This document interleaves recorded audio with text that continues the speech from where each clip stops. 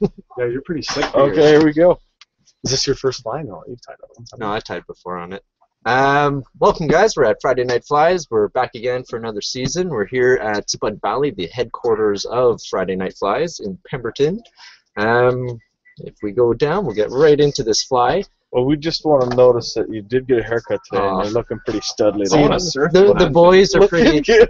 The boys are pretty gruff here, so when a handsome fella comes in, Oh yeah, we all pick on him. Don't they'll worry. pick on me. Yeah, it's all right though. All right, there it is, Scotty. Okay, so what we have here is the overlapped egg pattern. I'm going to trick this one out so you can see the simple version, and we're going to trick it out on the one that we're going to tie with a little white veil. Brad's suggestion, and yeah, it should be deadly. Represents the kind of membrane that the eggs travel in. Is this your first fly? And then we got some nice feedback happening in the store here, but First one of the year. first one of the year. It's always trial, positive feedback. trial and error. There we go. I figured out that part. Are we still? We're good. We're good. Okay.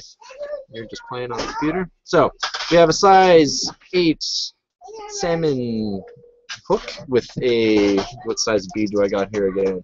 3/16. You can use larger to make your egg pattern larger.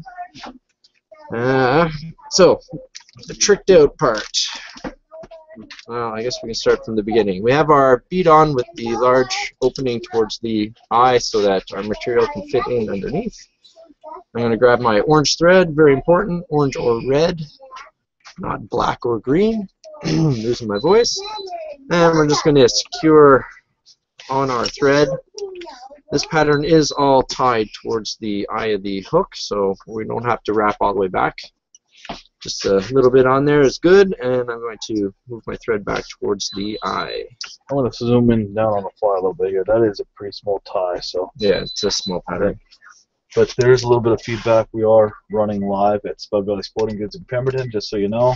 So there's bound to be a few people at big rollers, big spenders. Yeah, that's how we do it here at Spud Valley. So the materials that we're using is the egg pattern yarn. First we're going to start off with some white. And I'm going to get a nice little short bit. And we're going to insert the eye of the hook right into the middle of our bunch. We're going to keep this all really close to the front of the fly. I just want to put a couple wraps on there to secure it. That's step 1. Step 2 is we're going to grab our fluorescent orange and cut yourself a little bit more length so that you can work with it. And this one, what we're going to do is we're going to manipulate it. Basically, we want to wrap it around the white. So what I'm going to do here is flatten it out, spread out these fibers.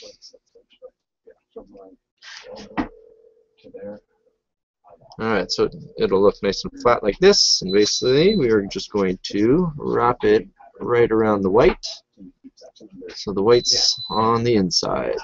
And once again, pinch it at the back here, a couple of wraps, make sure you got it all the way around. Looks good. Alright, one nice tight one, and then we're going to push our bead up towards the eye. And I'm going to put a couple wraps behind it to keep it up there. Anchored. Anchor her in. Alright. So now what we're going to do is we're going to take all this orange and we're going to separate it from the white. We want to leave the white for after. And we're going to spread the orange evenly all the way around the hook. Because basically what we're going to be doing is wrapping it around the bead. So we want a nice even veil to go around so we don't see that bead, and all that we get is a nice orange egg. So I'll just turn it this way so you can see what I'm talking about. So we got this splayed all the way You're really around. high-tech with Scotty. You got, Evenly? look at you, you're moving the vise, you're doing things.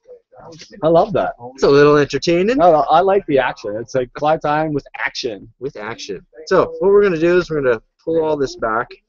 We're not pulling this super tight against the bead. We want to leave a little bit of a bubble in there.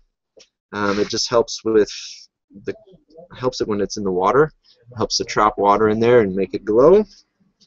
So a couple loose ones just to make sure. Give it a quick check. You got your bead all covered.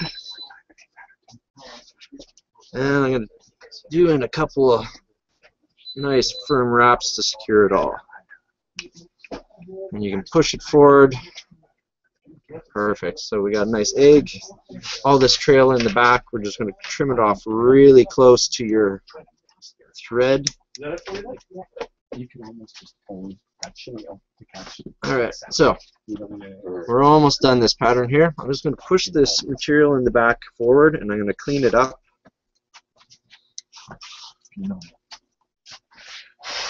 Most there. Alright, just trying to get all this material covered up, nice and smooth. It's looking very smooth. 11:19, please. There we go. And then this darker orange thread at the back also acts as that dark blood spot. Yeah, do you have any change on you? You'll see it when it's floating around in the water. Alright, so I got that all cleaned up. I'm just going to whip finish here on the back. There's no date set yet. It says people sign up, and once it fills out, then we can. And to finish off that thread, I normally just put a little touch of head cement on there. If you're not, tie it off twice. So that should be pretty secure. There should be. And last but not least, we're gonna. So if you look from the other starting fly to what we have, so that's your basic one. And now we're just going to trick it out with a little bit of a ghost veil over the top. So we're going to do the same thing. You can go a little short on that. Yeah, I'm going to trim it up, but I want to make sure I get the length. People that didn't show up. That's going to be crazy. Let's fish are in trouble.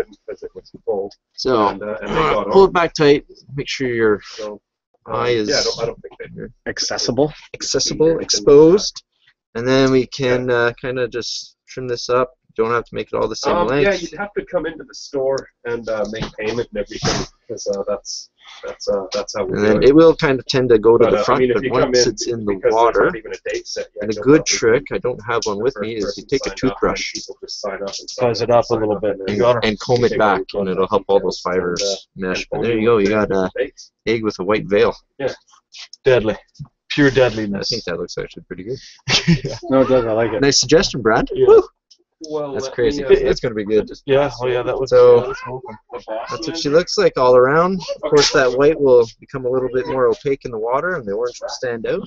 The fish will rip all that white Keep off. that out there of your anyways. mouth, man. And hang on to your rod, because that is going to get hammered. Okay.